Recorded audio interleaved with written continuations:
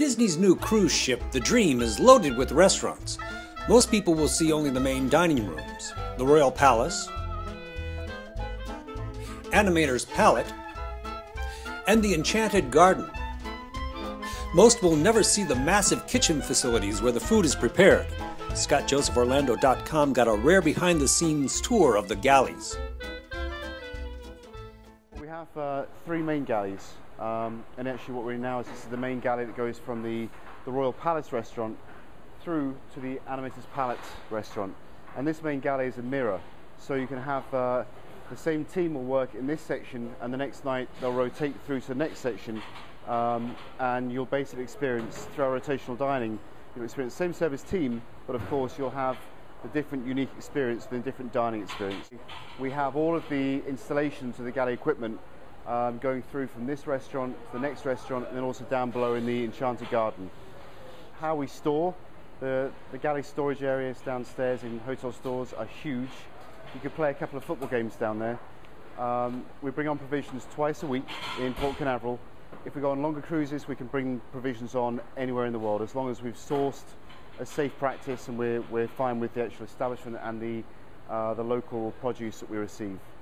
You know, we produce many cookies on board every day. Cookies are one of our favourite meals, whether it's for the kids or for the adults.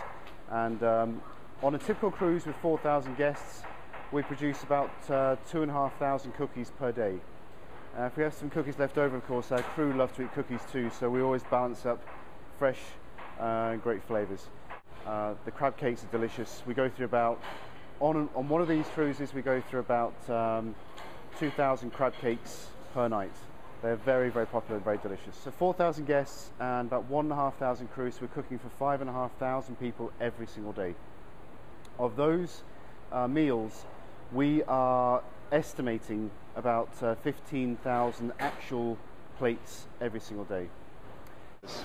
Realistically, we want to serve 697 guests per restaurant in 1.5 hours. That's our plan. A galley area there too. Willoughby then took me one deck below where there's another huge galley.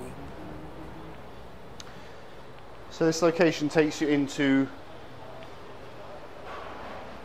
the Enchanted Garden, which is not only a buffet restaurant for breakfast and for lunch, but it's also a main dining area on our rotation dining as well.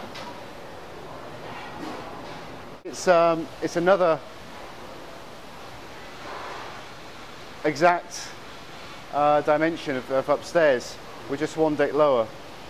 We've purchased the best quality equipment from Europe and also different parts of the world. We've done that for the purpose of making sure we can produce only the freshest and the most delicious food possible. We don't just produce manufactured food, it's very much on the spot, a la carte, and designed to be delicious.